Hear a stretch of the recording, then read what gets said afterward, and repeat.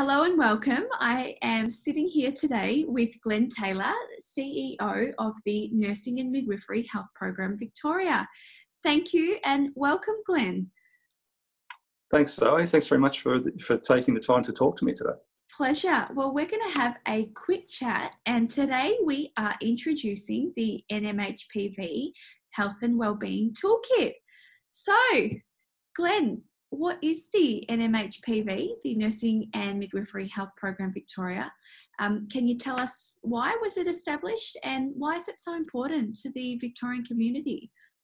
Sure, Zoe. The Nursing and Midwifery Health Program was established in 2006, probably well before its time in relation to supporting nurses and midwives. But it's essentially a nurse-designed, nurse-led, nurse-provided and midwife-provided support service for nurses, midwives and students throughout Victoria. And we look after nurses' mental health, concerns around their alcohol and drug use, if they're experiencing family violence, or really any type of problem that is having a large or even a small impact on their health and well-being. We work predominantly with nurses and midwives who have issues which is work-related. So they may be things around stress management, workload, difficulty managing their work and life balance. There may be conflict or some sort of trauma experienced in the workplace. It may be violence, it may be bullying, it may be persistent, death and loss and these sorts of things, which we typically just sort of take a stiff upper lip to, and we just get on with it. So we started in 2006, and the program or the organisation, it's free to use, it's confidential, and it's independent from all employers and any other organisations. So any callers, we call them participants, so any of our colleagues around the state who need our support, they can call us with confidence in knowing that when the phone is picked up, it will be picked up by a qualified nurse or midwife who has training and experience in counselling, particularly around alcohol and drug work, mental health concerns, and family violence. So we sort of act as a bit of a beacon for family violence support, and we do the initial assessment and then refer on to those support services. One of the concerns, as I sort of just alluded to a moment ago, for nurses and midwives is that there's been historically an expectation that we'll just do it, and we'll turn up to work in the morning or the evening or at night, and we'll just do it, and then we'll go home, and then we'll just do what we do at home. And 89% of our profession are female, and there's a lot of responsibility on our profession, but certainly on women in our profession. So they go to work and get paid to do the work that they do. Often under duress or under very difficult circumstances, and then they're expected to go home and do it again. We haven't been particularly good at looking after ourselves, so it was some very insightful people in the early 2000s saw that there was a need for this type of a program, which was provided by our own. So it's essentially nurses caring for nurses and midwives, and so far it's been really well received over the last 14 years. And we think that the model supports this, and we're told that it is. So we essentially work with people's strengths. They drive the care that they need. It's a voluntary program, so they can call us at any time. And then we'll listen to what the concerns they have or what predicament they're in. And then we'll assist them to develop a plan. We'll assist them to execute that plan. And then we'll hold their hand along the way for as long as they need generally. That's brilliant. I reflect, Glenn, that it is sad and it's distressing that we need such a service, but we're just so fortunate that the program does exist and that we can provide our friends, our colleagues, our peers with this type of support. It's just wonderful. Are you able to elaborate a little bit, Glenn, on what are some of the reasons that nurses and midwives contact the program? I know you've touched on it slightly already. Well, unfortunately, it's human nature not to reach out at the first sign of concern or the first hint or the first warning sign or that feeling in your gut or that thought. And so typically a lot of the people we look after, they've been enduring things for not only weeks, months, but sometimes years and decades. And it's not uncommon for us to meet someone who's well into their career, who will sit down with us, they'll engage us, and they won't quite be able to put their finger on exactly what it is.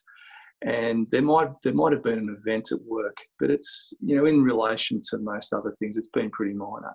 But it's not until they sit down in the room with us and they feel comfortable to talk about where they're at and what's brought them to the organisation for support that they start to recognise, when they're saying it, they start to recognise exactly what they've consumed, observed, done, endured over weeks, months, decades potentially. So it's sometimes it's I mean, we say we deal with regular people who have regular issues on the whole, and what we find is it's just people who are just getting on with life, who just think that there might be some shame or some fear associated with asking for help, or when the thing happened, years or decades earlier, it may not have been acceptable to ask for help or to put my hand up for help, and it isolates them, and they often feel as though they're the only one who's experiencing this. There's almost like this secrecy which goes with it all. And if I do put my hand up, then I'm going to be seen as weak. I'm not good enough at my job. I'm going to, I'll be reported to AHPRA or to the Nurses Board. All of those things are, typically untrue, and they're myths that we like to work with busting.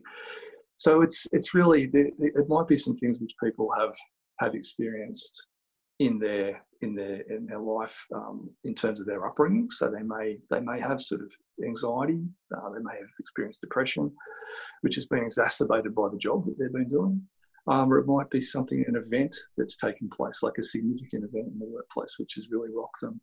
So, and any other things. So we deal with, really, we just say to people, look, anything that is having an impact on your health and well-being. It might be a relationship outside of work.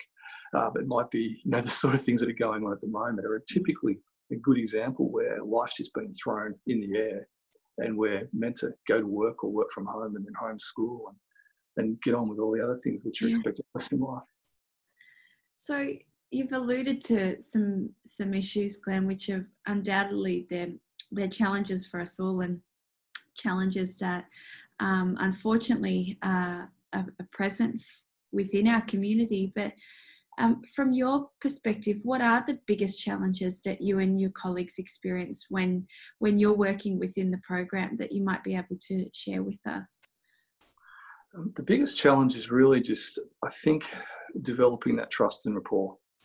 Because it's the underlying reason why the organisation exists, is because that hasn't always been there, and people haven't been able to necessarily trust that their information, their identity will be respected or protected when there's no need for it to be disclosed. So we do believe that it's incumbent upon us to provide people with a really safe place to be able to firstly access, to be heard, to provide the assessment and support that they require, and then to help them along the way. So it's about, that trust and rapport is probably the biggest thing.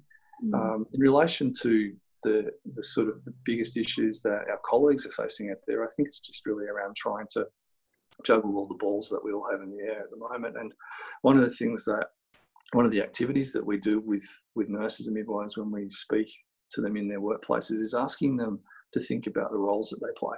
And that's excluding the work role. So you think about the multitude of roles that you play. And if you think about the roles that you've played today already, so I understand you're your mum and partner and friend and associate. So there's a lot of roles that we all play, and we typically just get on with it. And we don't often think about the impact that can have on us. So again, whilst we see people who are experiencing or who may experience a response from a significant event, we do spend a lot of time supporting our colleagues who have experienced like a multitude of things. They've just built up and built up and built up without them really recognising. So you've clearly, you've clearly, Glenn, got so much experience that you bring to this role. And that's evident in the way that you're able to, really provide such a detailed insight into some of the challenges that we're all facing. I guess, what's one thing that you've learnt, or a couple of things that you've learnt during the 11 years that you've worked with the program? The thing that I keep on coming back to is that no problem is really insurmountable. If it's left to me to try and manage myself, and I spend too much time in my head, then we appreciate why it can seem impossible to overcome. But I've worked with, and our team have worked with many people over the years who've come to us in what they would determine or deem as a crisis. And they're confronting something which is just going to completely ruin them, only to work with us and to roll their sleeves up with us, allow us to help them, support them, give them a safe place to talk and speak and try out some new things. And then usually within weeks or months, they're feeling completely different about things. So that this human condition that we've all got, it's going to throw us curveballs all the time. But things can be overcome. And with the right support, we're not islands, we have to reach out and we have to be open and available. And sometimes that's a risk, to pick up the phone and talk to a stranger like me or my colleagues can be quite risky. And because, who are they? What are they going to say? Are they going to judge me? Are they going to laugh at me? Are they going to talk to other people about me? None of which is true. But that fear exists. And we know that in our experience that really virtually anything can be overcome if we've got the right things in place, the right supports in place. Absolutely wise words. So on that note, Glenn, what's one key takeaway or one message that you'd like to leave on today? I'd just like people to know that we have been in this game, in this field for about 14 years now. And the feedback that we've received has been generally very, very positive about the support that we've provided. And in some cases, life-changing. And that's not about us, but that's about the individual's ability to be able to expose themselves and make themselves vulnerable, to take a risk, to ask for help. So I guess the message I'd like to leave is if you've got any sense of need, that you think that you might be in a position where your mental health or your physical health or your emotional health is at a point where you're concerned about it, or you're not thinking clearly, you're not feeling connected to people around you, or you're feeling low, or you're feeling disconnected, is just to pick up the phone. The worst thing that'll happen is that it won't be right for you. And someone will hopefully be able to refer you on to someone else. But typically, just picking up the phone in itself as an act is a very symbolic thing that people feel quite a cathartic experience. And just not even having a solution on or having something be fixed, it's just about having someone to talk to who understands. And as nurses and midwives have been in the profession for a really long time, we do appreciate most of, if not all of the things that you've experienced or you're talking about. So talking to someone who understands you is probably the thing that we're told is very helpful. Absolutely.